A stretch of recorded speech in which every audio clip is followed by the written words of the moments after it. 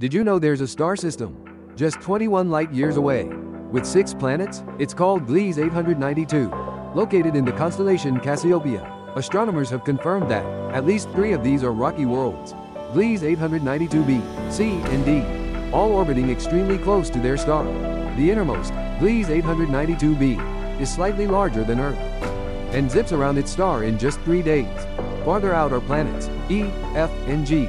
Until recently, none were thought to be in the star's habitable zone, the region where liquid water could exist.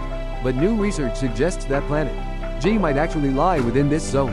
Planet G is much larger than Earth and could be a Uranus-type planet, a gas or ice giant with no solid surface, mostly made of hydrogen, helium, and ices like water, ammonia, and methane. Such planets are unlikely to host life on their surface, but they might have moons that could be more Earth-like. Because Gliese 892 is so close to us, scientists can study these planets with rare precision, learning about their masses, sizes, and possible compositions.